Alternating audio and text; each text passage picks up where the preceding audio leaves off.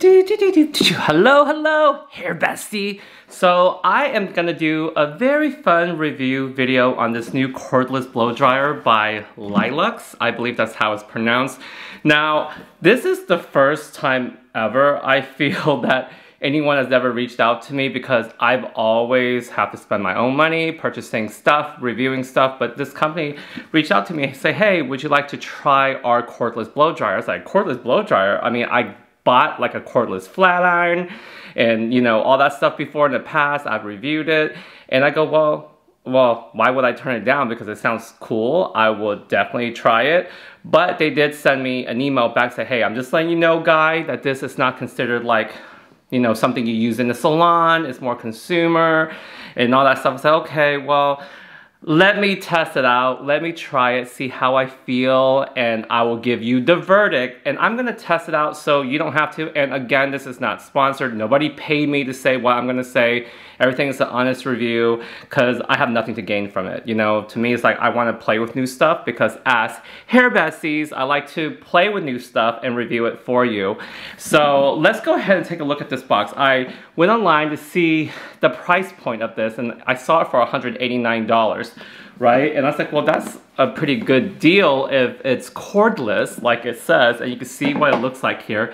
It looks a lot like the shape of the Dyson blow dryer to me, because you can see how it's shaped here, but obviously it's not, it's cordless, which makes it different, right? Let's go ahead and open this up here. Back. Before we get started, I need to take a sip of boba. Some tea, because we need it. This is from Noble Tea. I drive all the way to Sawtell just to get this. It's a strawberry fruit tea. If you're in LA, if you never tried boba before, you need to, but if you have a good place you want to recommend me, leave those comments below. Oh, while you're at it, click thumbs up, subscribe, and comment, and follow me on Instagram. And hit that bell, alright? Alright, so this is the base of where you would charge the dryer. And here's the dryer itself. It's slightly heavier than, I guess, the Dyson blow dryer, because obviously there's a battery here that you need to hold the blow dryer in, so it makes sense. I don't expect anything that is cordless to be light, at least now. I mean, maybe in another 10 or 20 years, but as of now, this is pretty cool for the situation. Now, I'm just gonna turn the blow dryer around so you get to see it like 360, see the shape of it and the design. I think this is pretty cool. Let's take a closer look at everything. All right, so my thing is, as a hairstylist, I work on set of music videos. I work on set of photo shoots. Sometimes I'm in the desert. Sometimes I'm traveling and all those type of situations. So I look at everything from that perspective, as well as a consumer. So, and as a hairstylist behind a chair. So there's also this nozzle. You can see here, it's not super narrow, but it's a concentrator, so it works. I believe that's the option that was given inside the box. I don't see any other attachments. That's pretty much it. And it also comes with a sleeve, I guess, where you could put the blow dryer in, so as you travel, so that works. All right, so you can see up close the options you have here. So there's a cold shot button. Let me go ahead and see if I can focus here. You can see there's a cold shot button right here, and that's the hot button. And this is off. And then right through here, let me put my dirty hands in your face. And it appears to be like two different power of pressure of the air that's flowing. So this is lower and this is higher. So let me see. I have used this only twice so far, and I'll explain to you after I turn this on. So let's turn on the lower air pressure. Why isn't it turning on? Oh, is it not charged? Oh my God, I didn't even, oh! Okay, I just didn't know how to turn it on. Don't judge me. Oh, okay, there you go. Okay, so this is low. Oh no, that's low. This is high. Okay. Let me tell you how I feel about this. I like the flow of the air. Is actually stronger than I originally expected from a cordless blow dryer. Okay, let me feel the heat. What I like about it is that, here, I'll just blow dry my hair so you get to see the power. You can see the power of the airflow. It does have very strong airflow, and I was told it lasts for 30 minutes after you charge it. 30 minutes to 45 minutes, you know. I have plugged it in all the way. I've used it to blow dry my own hair. I don't have any problems with it, but the only situation that I feel is that it doesn't get that hot, but there's also a pro to that, because I feel like as a consumer, I would say I wouldn't want my clients to use such high heat on their hair, because it's more color safe if it's not so hot, because a lot of pro blow dryers are way too hot for consumers to use, and they burn off their hair color, and I'd rather my clients use something at a lower temperature. So I feel like that's the pro in this. This is great for consumer use, but obviously I don't know if I would use it in the salon to blow out clients all day for 12 hours because of that whole aspect of it, because I need to really round brush the hair, but that's from a professional standpoint.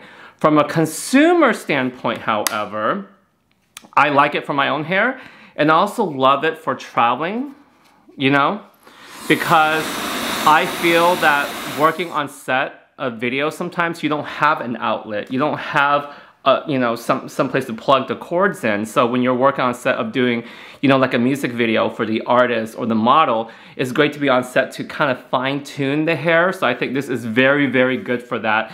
And I also love it to blow dry my dog, my Pomeranian dog, who is only 2 pounds. The reason why is because it doesn't get too hot to where it can burn them, but it's hot enough to where it gets them dry.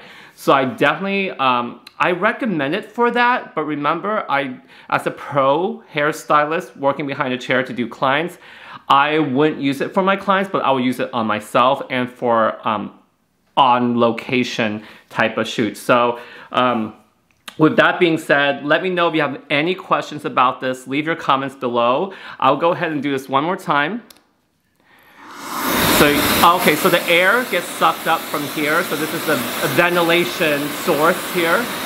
So it's a lot like the Dyson, if you will. I like it personally. You can see the power of the fan, of the wind. Oh, that feels good actually, because it's so hot in here. So, and okay, this is cool. You know, if you want to check it out, you can search it, Google it, whatever. I like it, so I'm excited about it. I'm gonna sip on tea really, really quick. Okay, we're gonna have a conversation. So a lot has happened this year. So much has happened. And you guys know my dog, Mimi, has passed away on Christmas Eve of 2020. It was the worst night of my life. I shared it on one of my videos, and a lot of hair besties might not know about it. But I posted that I got my new dog, who's a Pomeranian. His name is Lychee, and I posted him on my Instagram, and oh boy, I got a couple hate messages saying, how could you betray Mimi? How could you get over her so quick? And everybody cope with pain differently. First of all, for those of us who are pet owners, dog owners, the loyalty and the love from a dog is so deep and so true. I love Mimi so much, and I cry every single day. I was so depressed when this year first started. Like this whole entire 2021, it just didn't start off well. It didn't end well with 2020. I couldn't even function to film videos. I couldn't even do clients. I canceled clients. I cried myself to sleep. It was a nightmare. And I realized I need companion. It's not about replacing Mimi, but it's about giving love to another pup, furry friend who needs it. And it really helped me deal with a lot of anxiety and depression that I have, because I have a lot of anxiety and I deal with a lot of emotional stresses. That's just something I never really talk about, but having a companion by my side helped me cope and go through with a lot of like anxiety that I naturally have. But I want to share something very, very personal with you, because I feel like, you know, we've been through so much throughout the years on YouTube. So I want to share this with you. I want to talk about Bling Empire really quick, but after I show you this, because so many of you guys have DM'd me on Instagram and TikTok. So I think that this is going to be great to have a conversation about. So I finally got the ashes and inside the urn for my dog Mimi. And this is what it looks like. I'm going to share it with you. I want you to see, because this is so beautiful. This is very personal and important to me. You can see this is her paw, and it says Mimi Tang, our little girl. You know, me and my husband, we raised Mimi when we were together. He took care of her. He loves Mimi so much. And then I put her in a very special place next to her favorite little stuffed lamb. This is her favorite toy. I'm going to insert the picture right here so you get to see how I tuck Mimi in every night next to this toy lamb, because this is Mariah Carey's lamb. So I named Mimi after the album Emancipation of Mimi, back when the album came out in 2005. So that's where Mimi's name came from. So there's not one night I don't think about her, and I know that you guys, you can totally relate. I know you can relate, because those of you who have a pet know how important a furry friend is. And I'd probably say Mimi is closer to me than most humans. So thank you for understanding and being a part of this journey with me. We're moving on to a new chapter this year with my dog Lychee, and you're gonna see a lot of Lychee, my Pomeranian, on my video. Hey, so this is Lychee. Look how tiny and well, he was really tiny 2 weeks ago. He got really big. They grow up so fast. But that's Lychee, the Pomeranian, and he actually has an Instagram. We opened up an Instagram for him, and I'll put the link below. So if you want to follow Lychee on Instagram, give him some love, you can. The link will be below. Say hi, Lychee. Say hi to all the hair besties in the land. Say hello. So I don't know. He gets these little eye tear stains. If you guys have an answer or a cure or a solution for making the eyes whiter around there, I don't know. Leave your comments below. I don't know what to do. I tried everything. Sometimes it doesn't look as dark around there, but sometimes it does. I don't know. It does whatever it wants to do. But if you have a solution, let me know. All right. So I've asked a lot of hair besties on Instagram about how they like the show Bling Empire. So first of all, I'm going to start off with telling you how this journey happened with Bling Empire. So Bling Empire is a show on Netflix, and it's one of the first Asian American, well, all Asian American casted cast on the show, which I am a part of, so I'm super proud of it. And we filmed it back in 2019, before COVID and everything like that. It was a long journey. A lot of us got together in 2018 before we start, you know, we met a lot of the cast members, and I know a lot of them as well. I actually know Kevin for a long time, and he's actually worked on a lot of my campaign projects. He's been on a lot of my videos. Being on a reality show, you leave yourself very vulnerable. Everything who you are, they're gonna film everything. And so it was scary for me. They filmed me working at the office, talking about my brand, my identity. They filmed me and my husband together with our most intimate times. They filmed me getting to very personal moments in my life. Now, when we saw the final product, when it released on, I believe, January 15th, 2021 this year, I think like over 90% of my scenes weren't even in it. So you only see that 10% scene, which is when you see me go into Anna's bathroom, and then I found this giant penis pump. And now, when we go on a show, we just have fun. It's about having fun, being yourself, not caring, you know. And then I got so many DMs where people were so mad at me. They're like, I'm unsubscribing, I'm unfollowing you, how dare you invade Anna's home like that? But people don't see the whole context of everything, because a lot of things didn't make it into the final cut. I mean, Anna did some things that you don't see. I did a lot of things you don't see, and people only see you from that one clip that was like 2 minutes, and all of a sudden the whole world was judging me. I was like, oh my God, you see me on my YouTube channel, you know who I am, but we all have moments.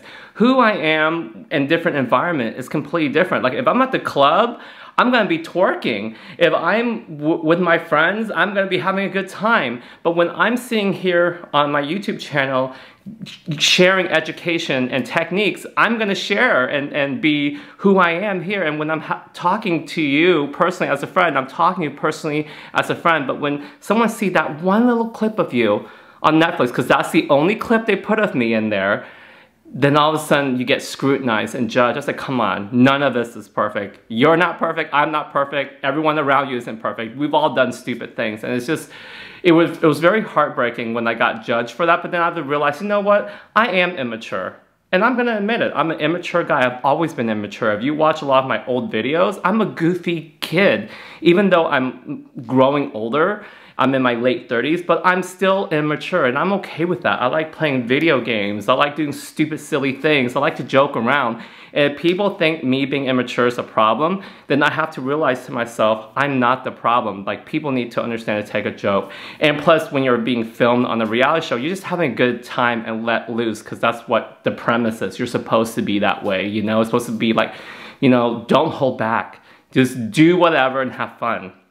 And going into that, that's what we're supposed to do.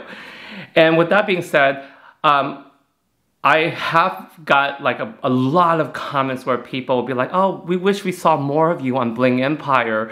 Why can't we see more of you? How come you only saw a little piece of you? I want to see more of me too. I mean, I wish a lot of people got to see my personal side on a show that didn't make it, but I was grateful to be a part of it. And the reason why is because it's such a successful Asian American reality show, and that's groundbreaking, and that's something we definitely need right now more than ever, is to have that evolution, have that movement.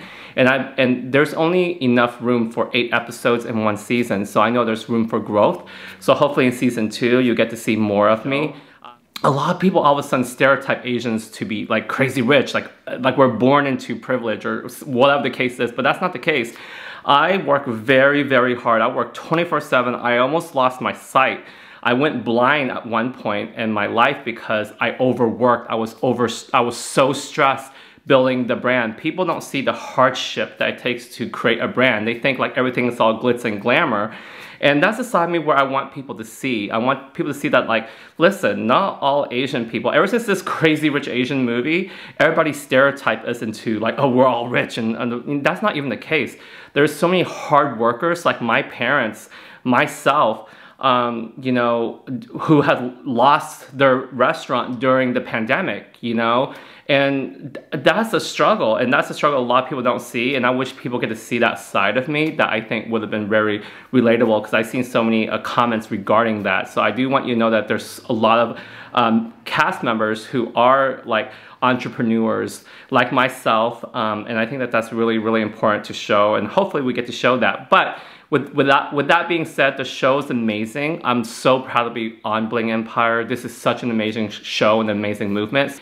You know, think positive, and because it's a blessing. Every day being alive is a blessing, and I'm just so happy and grateful to continue making videos on YouTube and having this community and connect with you. Thank you so much for your love, your support, and this relationship we have, because I will tell you, 2020 brought light to so many things.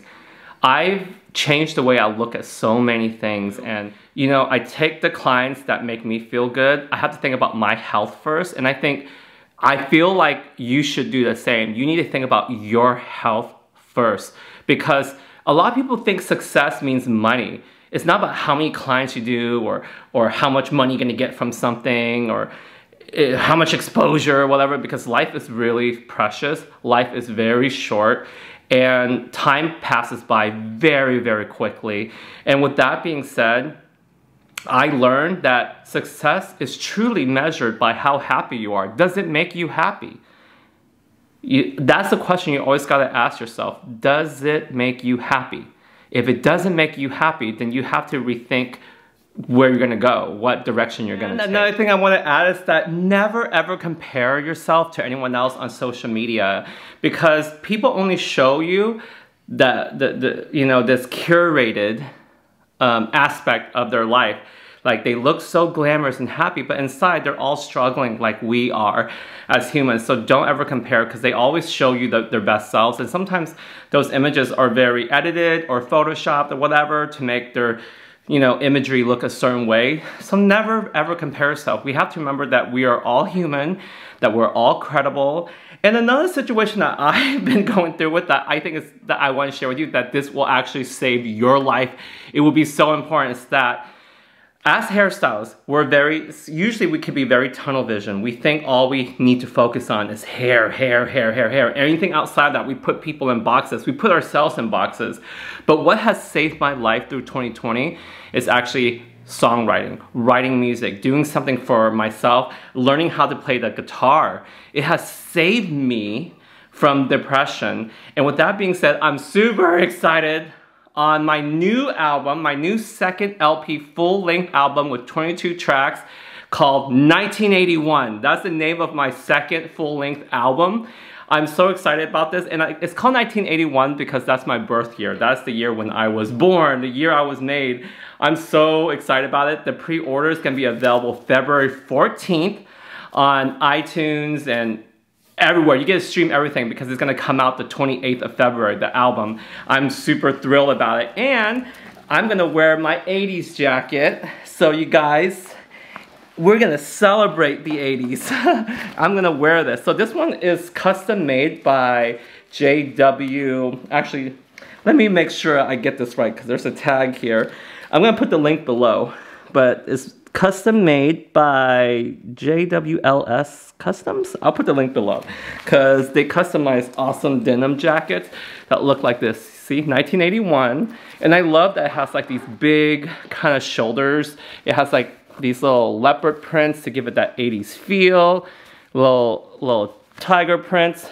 See that? You can see in there. It has like a very 80s feel to this jacket, which I love. It's customized. It has little lug nuts type of things, and it has like this lacing in the back. Let me show you. Oh, that's my butt. Hold on. Can you guys see this in the back? It says "More to Me." That's the name of my first album. I don't know if you can see that. Probably not. Let me just kind of wait. You can't see anything. Hold on. This is hard. Okay, actually, I'm gonna do a model pose for you. We're gonna have a moment back here. I'm gonna bring the jacket down. I love the corset lace that's in the back. You can see it right there.